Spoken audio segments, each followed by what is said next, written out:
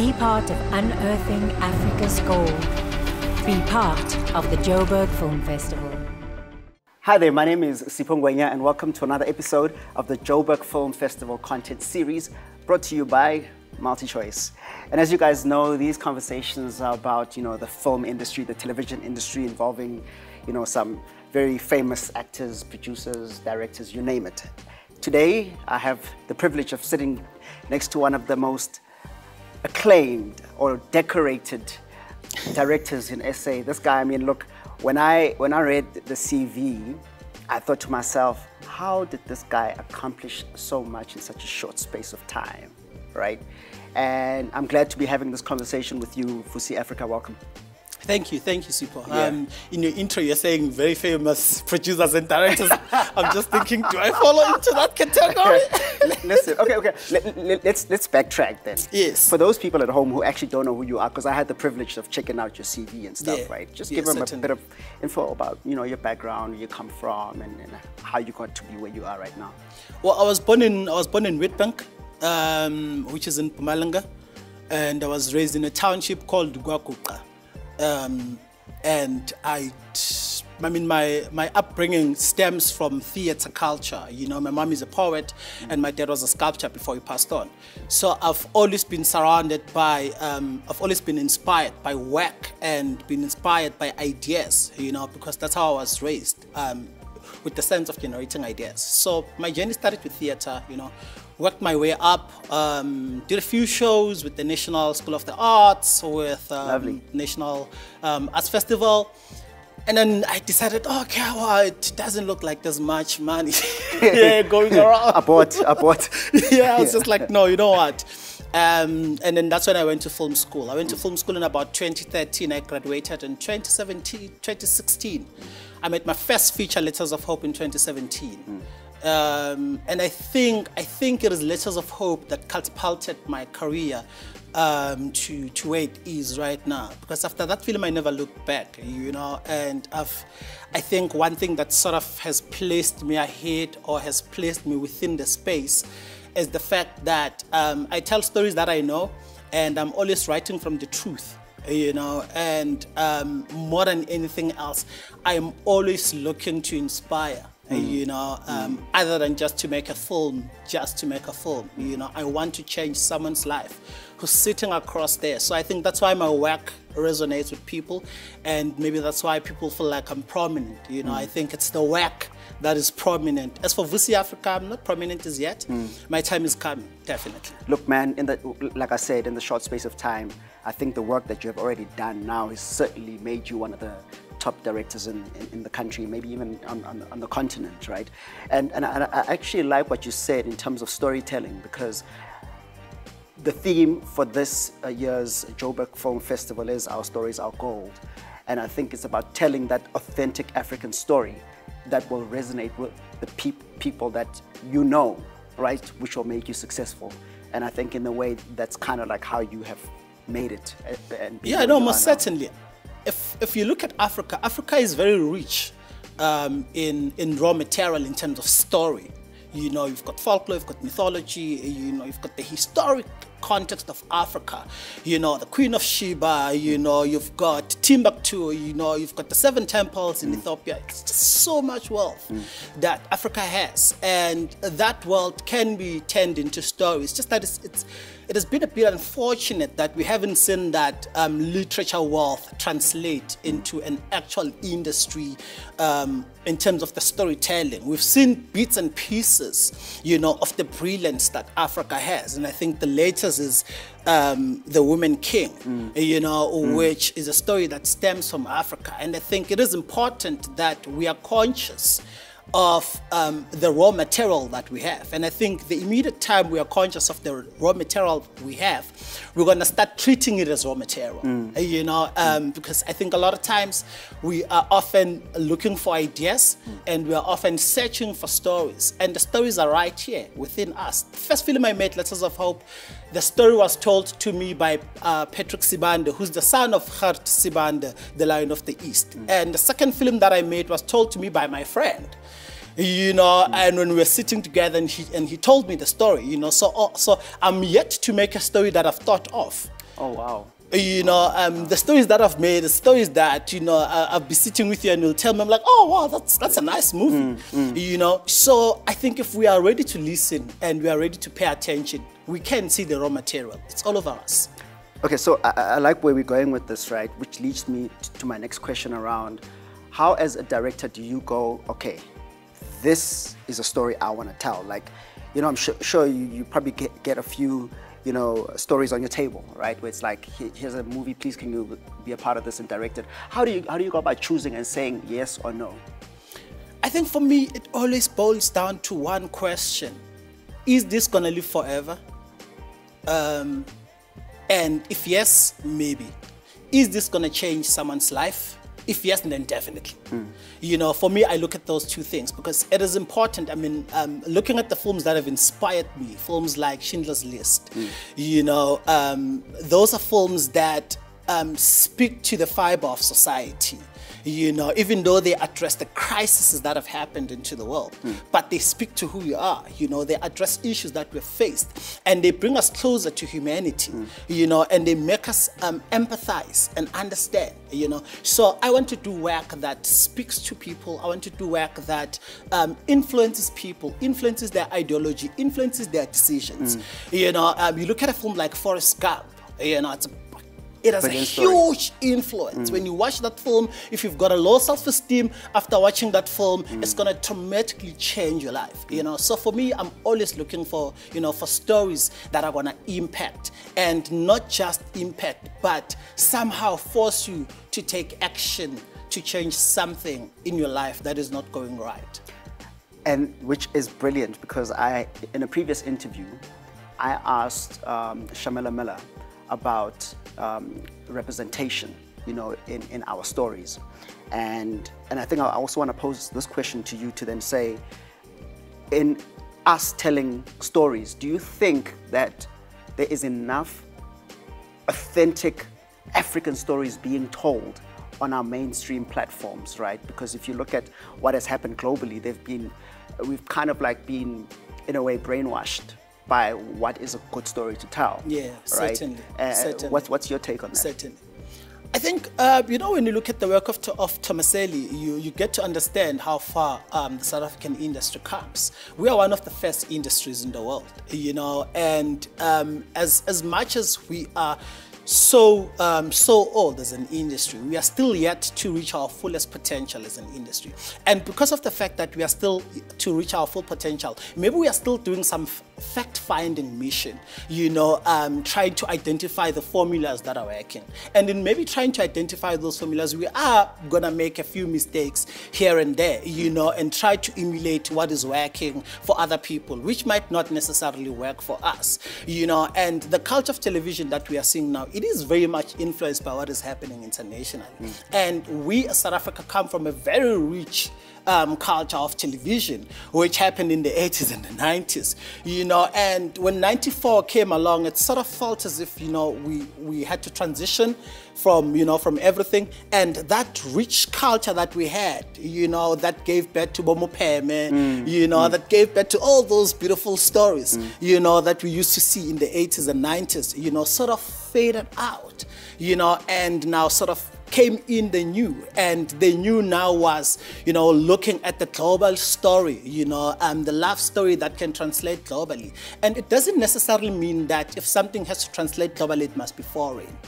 It is key that we, even if we are looking at a rom-com, can we look at it from a South African perspective, you know? And I hate speaking about my own work because now it seems as if I'm, you know, I'm biting my own tail, right? But if you look at Surviving Gaza is a rom-com, it's a romantic drama, you know, but it is told using the ideology of a township, you know, of the love language that we see in the township, you know, you're chilling at home and then you're hearing the noise outside, you know, and, you know, Nomsa is being dragged, you know, being forced to leave. Those are relationships we know. But then when you come into the big screen, the relationships you see are way different. They are so foreign. And that's where the issue of representation comes in. Are we seeing ourselves on the big screen? Of course. You know what I'm saying? So we need to see ourselves, you you know, and I think that is the work that travels. You know, the work that travels is the work that shows us who we are, you know, and it shows the people of where we come from, and, you know, so that they can also feel like they connect, you know. So I think at this stage, there's some, you know, fact-finding mission that is happening. Maybe 2, 3, 4 years later, you know, we are going to be confident and trust our own raw material and be confident in, you know, in the raw material that that we have. And if you look at the international spaces and how we've occupied them, there is a need for a South African voice. You look at films like Ingeba, you know, those are films that have spoken to, you know, to the world. Films like Sarafina, you know, films like District 9, you know, those are films that have spoken to the world, you know, from a South African context. For sure. So the world does want to see us. We need to represent ourselves. I think we need the confidence to trust the fact that we've got it, and we can then fall onto our raw material and start believing in our story and represent ourselves properly. On that note, do you though feel that there isn't enough effort, right, from the industry, you know, at large, on trying to create more diversity in our stories, right? Make an example. If some of the movies you've mentioned, they still, you know, centered around apartheid and the struggle, etc., which I think is still relevant. But I mean, I think it's a narrative that's been told, you know, extensively. Yeah. Don't you think to some point we owe it to our audiences to try and diversify the stories that we tell on our big screens? No, we definitely do. We definitely need to diversify the stories we tell on our screens. But I think it's also important that we have an understanding of the fact that we've got our own genres in South Africa. I believe that apartheid has become a genre, just like the Western. Okay, you know, it's you know, we can make the Western in so many different ways. You know, and the apartheid story, we can make it in so many different ways. I think if we start looking at it as a genre, you know, specifically, you know, as a taste of filmmaking, and then we're going to start becoming more tolerant to it, because we don't want to lose that part of, you know, of our sector. You know, we want to keep telling those stories so that people who are coming behind us can actually always have an understanding. And I think the challenge that we have with the diversity is the fact that there is always a vis-a-vis between what the audience wants to see and what the filmmakers want to make and what the funders are ready to fund. And the funders will always lean towards what the audience wants to see, you know, but nobody is really asking the right question. And the right question should be, which direction should we be taking, you know, from a cultural perspective in our storytelling, you know. And I think once we look at it from a cultural perspective and say, how do we want to influence the world as South Africa, you know, from our stories, from our, you know, right now CBC, they are here making Shaka, you know, and it's kind of hurting. I know Multichoice has done it also, but it's kind of hurting, you know, to see international corporations coming into, you know, to make our stories, you know, which means that we are not actually doing enough. You know, we don't believe enough. We don't have enough faith in our stories. You know, there was a time when we're missing trends, and maybe now rom-coms are trending. You know, everybody wants to do a rom-com. You know, and now this is trending. Everybody wants to do that. You know, I think we need to encourage uniqueness in our industry. You know, and I think it's spaces like JFF that sort of, you know, bring in different directors, different voices. You know, otherwise those voices wouldn't have a chance in the mainstream. You know, voices that somehow make work that is seen as not so commercial, you know. So I think that the issue is there. The issue is that the industry has a desire to be commercial, and it has a desire to lean more towards what the audience want, instead of wanting to shape a culturally inclined industry like how Hollywood has done. You know, Hollywood is a culture. Superman, Batman, you know, T-shirts, boxers, it's a culture. You know, it just doesn't end on the screen. It translates to clothes, to books, it translates to everything.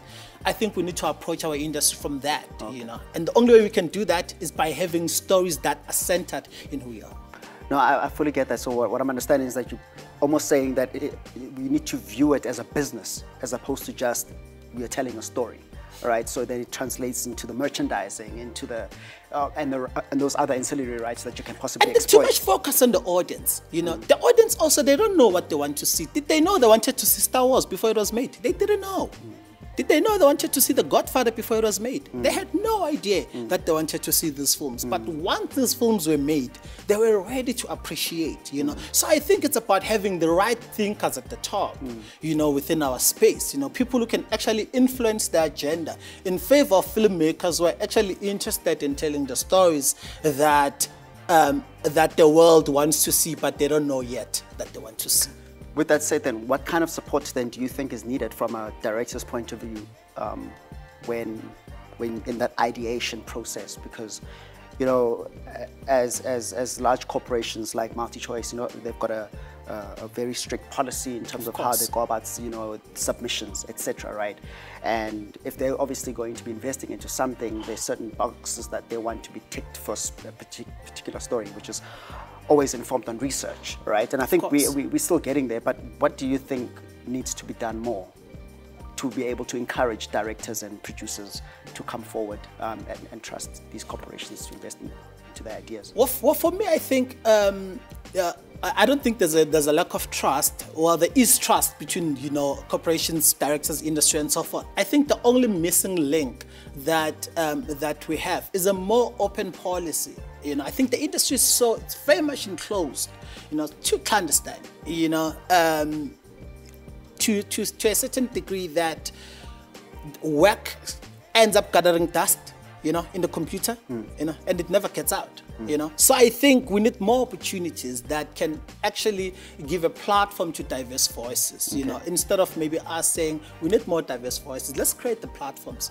you know, to get diverse voices, you know. It's the industry we have in South Africa is a bit funky, you know, where, you know, it's unlike in America where you win awards and then suddenly poof, poof, poof, you know, things are lining up for you and you've got work lined up. You know, in South Africa things they don't sort of work like that. I don't know, maybe it's just me, you know.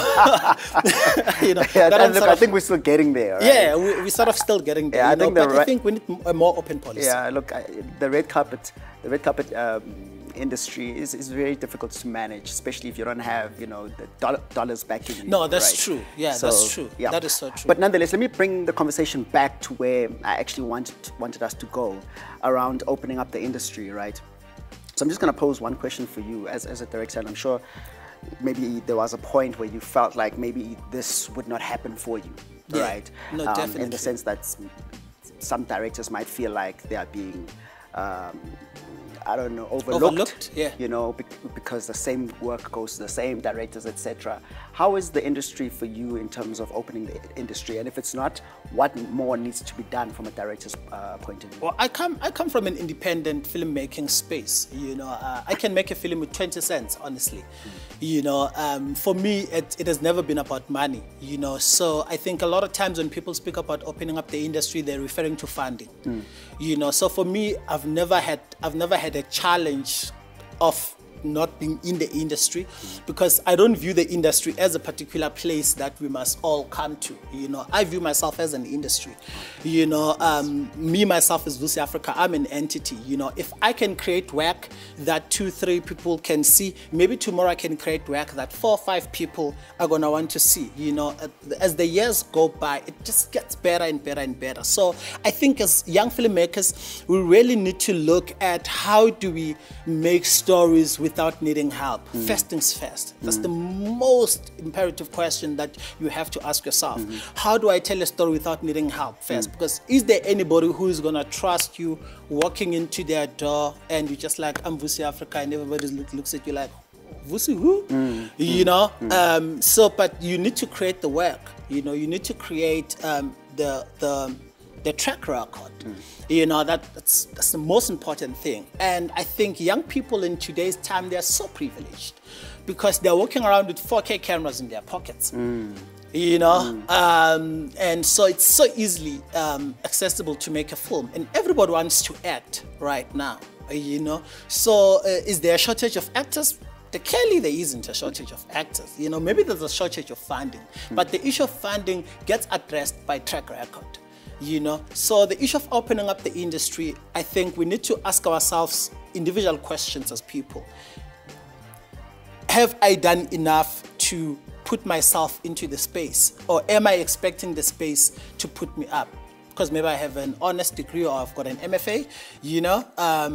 Do I have expectations because of that? Or am I disrupting the industry by creating work that is disruptive, making people to pay attention to me, you know, and notice that, okay, maybe there's a guy like Vusi Africa that maybe we need to give a chance to and see how, you know, he turns out. You know what I'm saying? So it's always an issue of track record and what can you do without needing help before you Sure. say they are closing doors for us. No one is closing doors for anybody. Yeah. There's nobody. Look, Vusi, man, I think you and I can have this chat the whole day, but unfortunately we've been cut short by time. So I just want to say I really enjoyed this conversation. It was very, very fruitful. And I'm sure whoever's watching this right now has learned many, many lessons. And I just want to say good luck for the future, brother. No, thank you. Definitely. Thank you. Likewise. Lovely. Well, that's it for this episode of the Joburg Film Festival content series brought to you by Multichoice. Until next time.